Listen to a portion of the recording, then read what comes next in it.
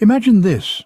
You've got a job underway, everything's going according to plan, when suddenly there's a twist, a change in management perhaps, or an unexpected turn in the weather.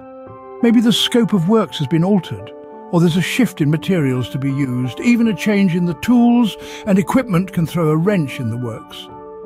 Each of these unforeseen changes can have a significant impact on the overall safety of the job.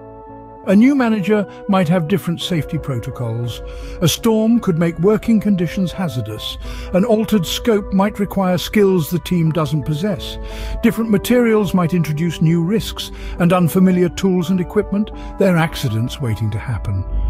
Job safety isn't static, it's a dynamic, living thing that changes with every variable. So when those variables shift, it's vital to reassess, adapt, and ensure that safety remains the top priority. Because at the end of the day, the most important job is making sure everyone goes home safe.